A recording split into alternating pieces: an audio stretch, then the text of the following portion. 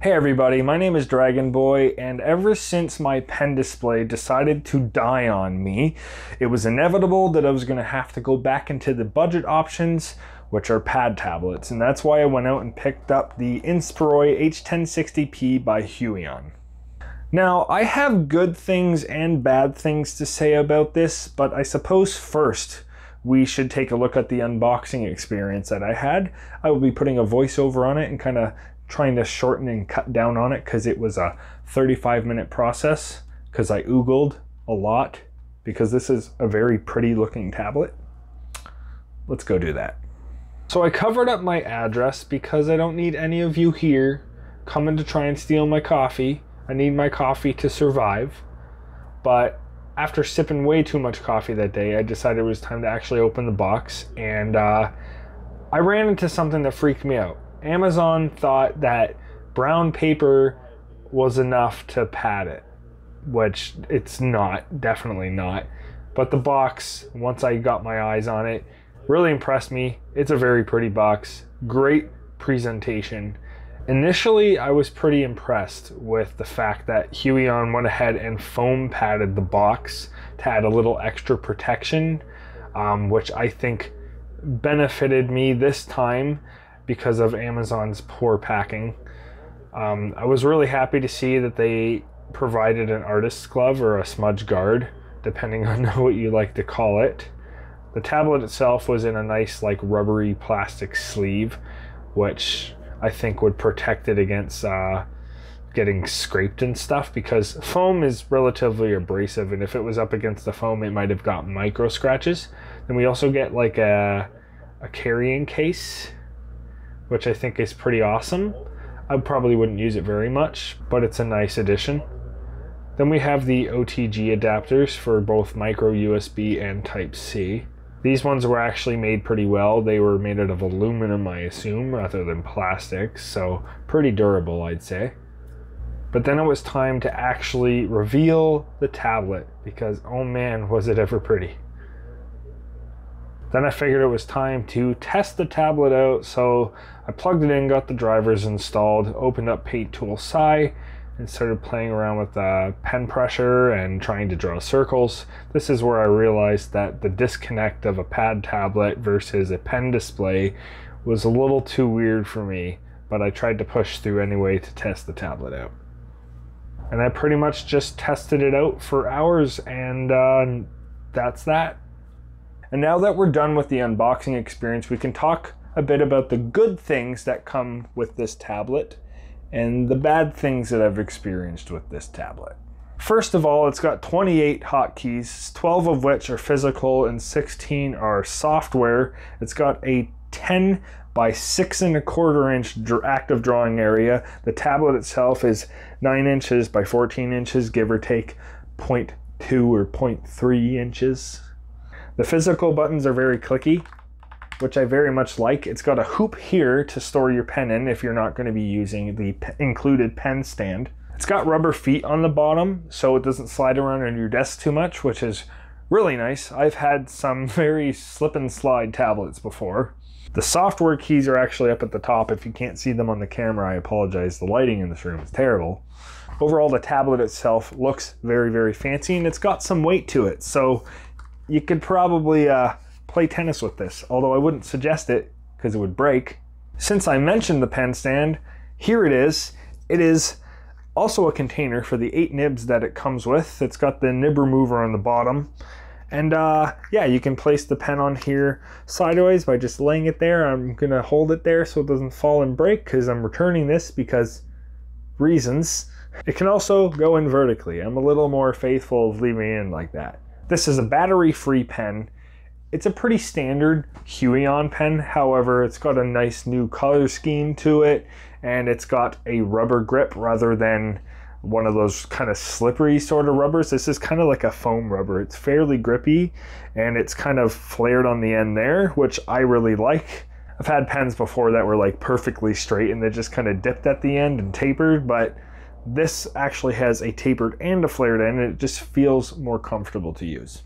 Not sure if I mentioned it before, but 8,192 levels of pressure sensitivity, and for the amount of time I was able to experience the pressure sensitivity, I loved it, because I've been stuck on 2048 for a very long time, and that's a lot more levels of pressure.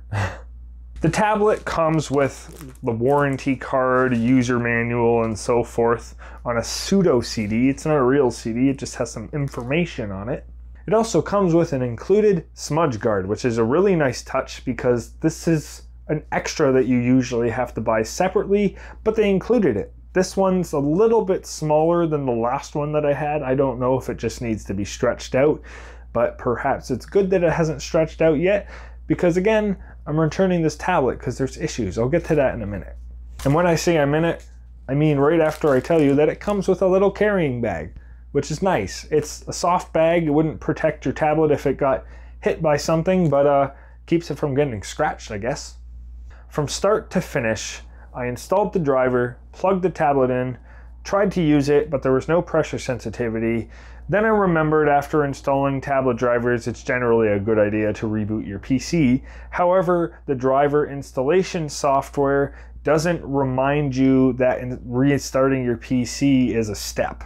So if I have a suggestion for Huion, it's to add a reminder to your driver software to reboot your PC so people don't freak out when it doesn't seem to be working.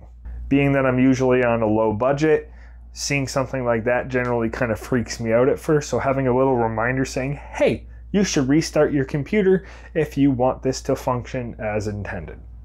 Not a huge deal. I feel like most people probably remember to reboot their PC after installing anything new, but it might be a good thing to put there. Then for about 3 days, I struggled with the disconnect of looking at a screen while my hand's off drawing somewhere else. That's just something I can never get used to.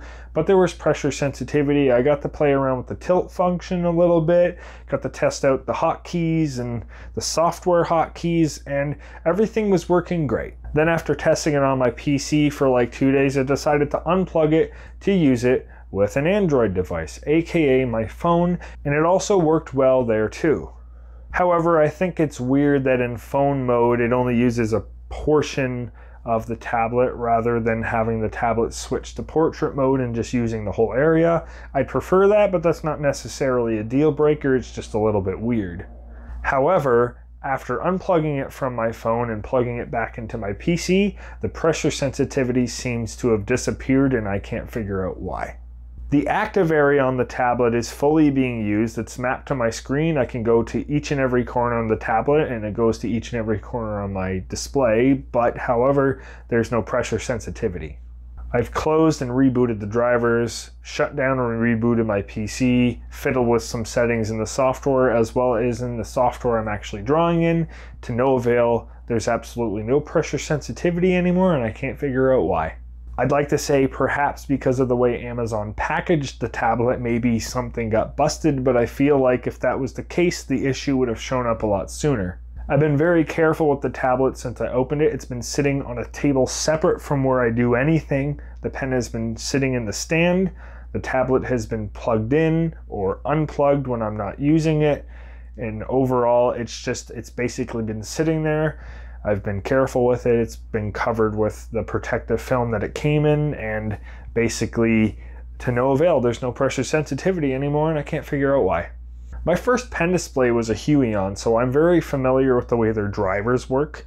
And so I'm willing to say that maybe it has nothing to do with the driver itself or the tablet. Perhaps there's some weird glitch with Windows 10 that's causing it to not work, but I'm not a software engineer and I'm definitely not a hardware engineer, so I couldn't begin to know how to test for the cause of these issues. That said, I think it's a great tablet when it works. It's not really my style. Pad tablets are a little bit awkward. I just can't do the disconnect. It kind of triggers my OCD and just kind of makes me feel a little bit uncomfortable. I know that's a bit weird, but that's me. That said, I'm not saying it's a bad device. While it was working, I had a pretty enjoyable experience despite the weird disconnect and kind of the OCD thing. The pen pressure was awesome, having 8,192 levels of it. The smudge guard is fairly comfortable despite being a little bit tight. The tablet doesn't slide around. The hotkeys function really, really well, both the software and the hardware ones. Having a pen stand with extra nibs in it, it's a nice touch. It's got a loop on it, so that's a nice touch. But overall, despite all those nice features and the good experience that I had with it for a while, the fact that it stopped having pressure sensitivity is a big deal breaker. So I'm gonna have to send this back and explain why. I don't know if there's something wrong with the tablet or if there's something wrong with the pen, but it's basically just been sitting there and being lightly used for the last 4 days. So I can't see how anything would have gone physically wrong with either of the things. Regardless, I've been Dragon Boy. Hopefully this video about the H1060P by Huion was informative and will help you make a more informed decision. Maybe I'm the only person that's experienced these issues. Perhaps it was a defective product, it got damaged in shipping, or there's a weird glitch in the driver software. I can't tell you. Overall, all I can do is tell you about my personal experience with this device, and this is the experience I had. It's a very nice looking tablet. It's very comfortable to use when it is working, but overall, it's not working for some reason. But all that said, if it's something that you want to try out, I'll leave a link in the description below to not only the American Amazon website, but also the Canadian Amazon website, where you can pick one up for yourself if that's something that you want to do still. But I digress. Huion makes a lot of great products. I'm not bashing them for this specific thing. Again, my personal experience, and I wanted to let you guys know about it. There are links in the description below that you can check out. Give this video a like or a dislike depending on what you thought about it, and if you want to see more art videos or reviews from me in the future, click that big red subscribe button. Regardless, you've been incredible. I have been Dragon Boy. Thank you so much for watching this video, and I will see you guys next time.